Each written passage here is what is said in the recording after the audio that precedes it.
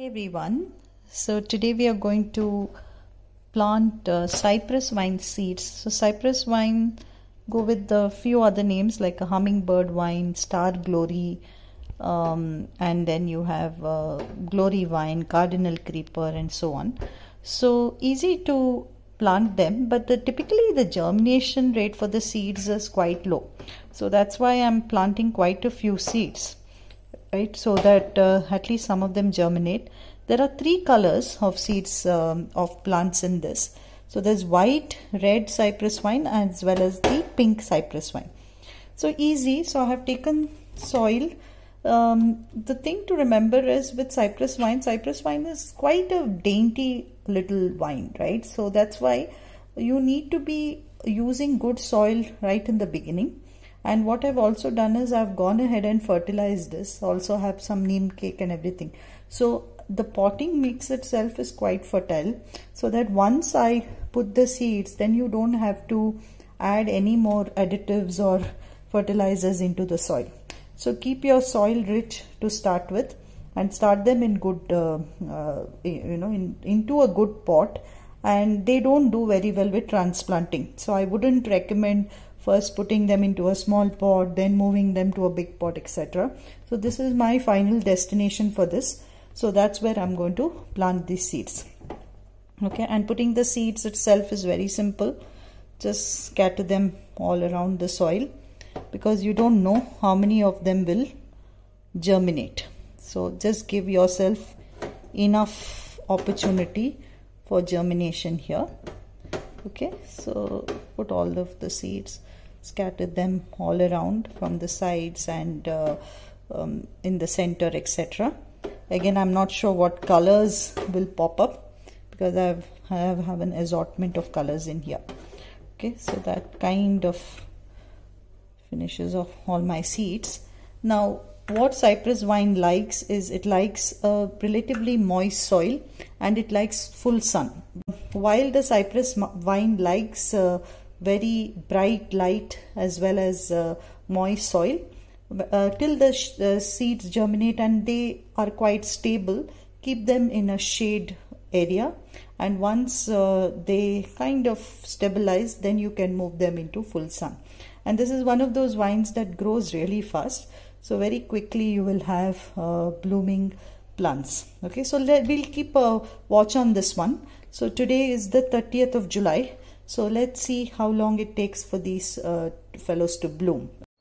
Alright, today is August 3rd and I had planted the seeds on July 30th, and I can see the cypress vine seedlings here. It's surprising actually. Typically you don't get as much of germination rate. Of course some of them are very flimsy and may not survive, but I'm pretty happy with the results so far.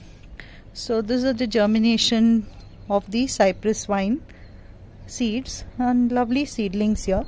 What I've also done is I have created a trellis, a rope trellis, which will give them support once they start growing. So I also want to show you once it grows how it looks like. So you can see it here. You can see how it's spreading all over. So that's the nature, and it's a very dainty and delicate vine. Beautiful flowers. I'm seeing a lot of buds all over. You can see buds all through the stem. So as this kind of stops flowering, it will then typically the vine will just go down.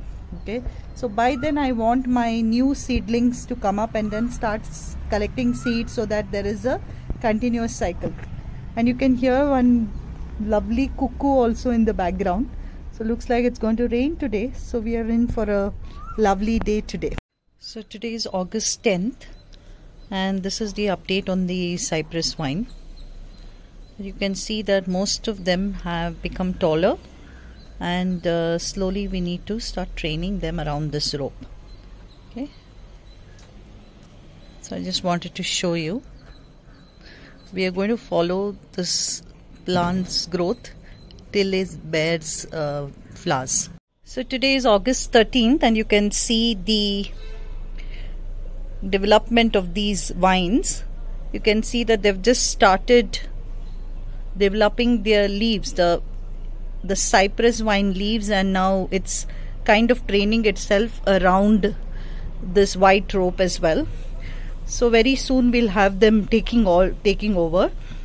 Now going back to the one that I already have. So two different colors of flowers today. So you have the red ones. Okay, there are quite a few of them blooming, the red ones today. And then I have the pink ones. So you can see the difference in the size. The red ones are much larger. The pink ones are a lot more delicate and tiny. But they look absolutely pretty. I mean, this is how the seed pods look like.